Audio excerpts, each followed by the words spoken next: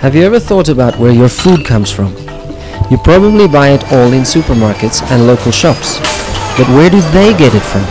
Food comes from the land where farmers have grown and harvested plants and reared animals.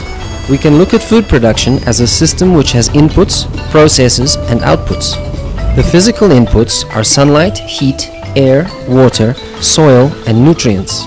And human inputs include seeds or livestock, fertilizers and pesticides, labor and machinery.